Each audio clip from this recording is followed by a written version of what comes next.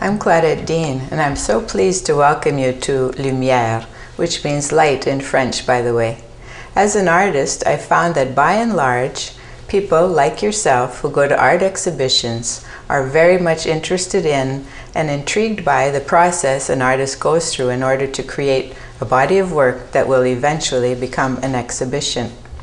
First of all, let me tell you that the process is never twice the same. And in the case of Lumiere, it was a revelation, even to myself. What usually happens is that a theme is set out for a show, and you work towards that theme for a specified amount of time. This was not the case with Lumiere. The theme of this exhibition revealed itself once I had completed the paintings. Sounds strange? Well, very often in art, the finished piece is a revelation not only to the viewer, but to the artist as well.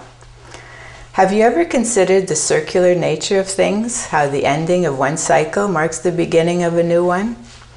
Well, during the summer of 2006, after a one-woman show in Canada that I felt was a full-circle event for me, I came back home to the Bahamas ready to start anew, determined to reconnect to the source of my creativity to begin a new circle. Without a plan in mind and committed to painting freely with as little outside influence as possible, I secluded myself in my studio and began working. The end result is the exhibition you are about to experience, Lumiere. What you'll probably notice first is that there are two types of paintings, single canvas and multi-canvas. The single canvas paintings were the first ones completed. Where the Darkness Meets the Light depicts a woman in a curled up position with a giant butterfly behind her illuminating the composition. The position of the figure, for those of you who are not familiar with my work, is one that I'm very fond of using. This particular painting, however, differs from my usual depiction in that the figure is in fact myself, the butterfly no doubt signifying that a transformation is about to take place. The Seeker depicts a woman on a path that leads up the mountain. The surreal elements in the composition, such as the mobile flowering trees that are almost showing her the way, and the three suns at the top of the mountains, indicate that the journey is symbolic and is no doubt an inward journey. The feel of this painting, again, for those of you who are not familiar with my work, is vintage Claudette Dean, especially the use of gold leaf, which I use in this case as a reference to the yellow brick road. Where lotus bloom. On first observation, you may think the composition is simply lotus on a pond. The multiple suns may lead you to wonder a little, and then on closer observation, you will notice that the yellow in the lotus are actually women's faces, and the roots in the water are actually forming the rest of the woman's garments. Now everything comes to focus, and all you can see are the women with faces turned up towards the sun. The inspiration behind this painting was a quote I read which spoke of how the beautiful lotus flowers bloom from the murky waters of a muddy pond. These women have come out of the darkness and found their light source and can breathe again. In full bloom, I continued the idea of woman and lotus flowers with the concept I had previously explored. Now, not only are their faces in the sunlight, but their whole body, conveying the idea of the woman being in full bloom spiritually, as the lotus is often used as a symbol for enlightenment. Lobe, or dawn, uses again a realistic figure, and again the figure is myself. She's sleeping in the stars, and then the sun is rising, and she is set on the canvas as if she is also rising from the horizon. Symbolic again of a new day, an awakening, the light after the dark. I painted this particular painting after a trip to Santa Fe. For those of you who've been there, you'll understand the native feel of the piece. As is obvious, there's a definite theme evolving here of duality, of darkness and of light, of transformation. You'll also note the use of multiple suns and of elements of nature. Bear in mind, again, that I have no theme in mind at this point, and that I'm simply painting as I am inspired to do so. There is, however, a story beginning to be revealed by the paintings themselves. Now we come to the multi-canvas paintings. Here I will explain that an invitation came my way to participate in an exhibition in Nassau in the spring of 2007. It was an opportunity I did not want to pass up, so at this point I laid my paintbrush down on the work I had been doing and began to think of a theme for a small body of work that would fit for this particular show.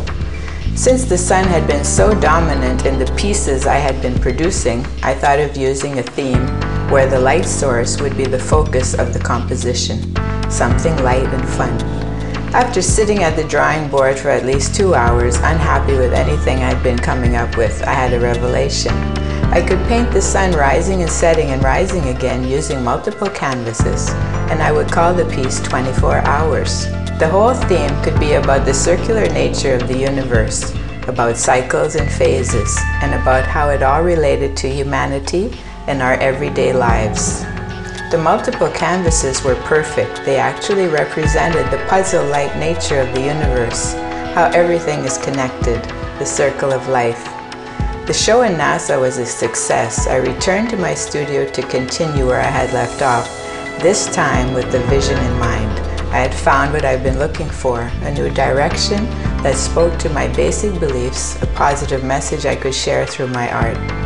I began sketching with the idea of multiple canvases in mind and of actually creating a design, not just with the image, but with the actual canvases. I went right back to the sun and the moon. Luna was the first piece. Using 7 canvases of varying sizes, I set out to depict the moon filling and emptying again with the full moon in the center. The moon has long had associations with woman, the feminine or the receptive side of nature, and so the woman transparent in the sky represents the moon itself, calm, serene, and powerful, controlling the tides, the ocean also having associations with the beginning of life, the salt water, the womb. Sol. I could not paint the feminine without painting the masculine, the creative, the other half of the duality. And so the man transparent in the sky actually represents the sun itself. He's controlling the sunrise and the sunset, strong and active. Here again, I used 3 different canvases and positioned them with the sun at noon at the highest point. Gestation. With this piece, I went back to the moon, the idea of it going from empty to full and back again to empty, like the empty womb filling with life and emptying to give birth. Playing once again with design using multiple canvases. Sunergy, back to the sun again, rising and setting, and using ribbons to represent the vibrant, free-flowing, uplifting energy of the sun. The Artist. The Artist was a piece I began in 2004, which at that time, funnily enough, I named a work in progress. I continued working on it, and it became The Artist. It represents, of course, me as the artist with paintbrush and palette.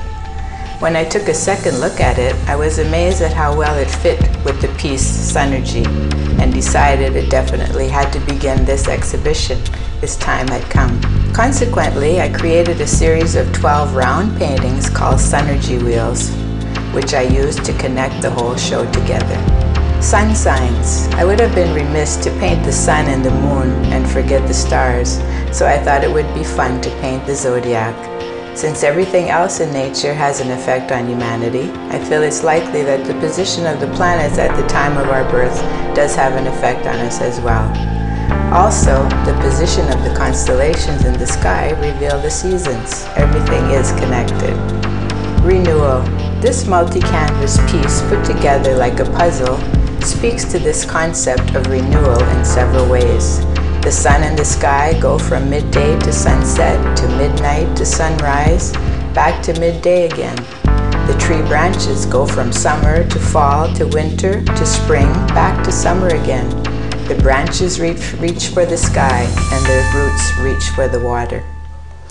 Now that all of the pieces were complete, the story was revealed.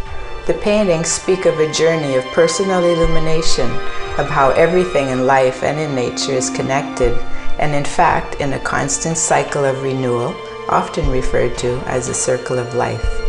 Thank you so much for listening. Enjoy the exhibition as you immerse yourself in Lumiere.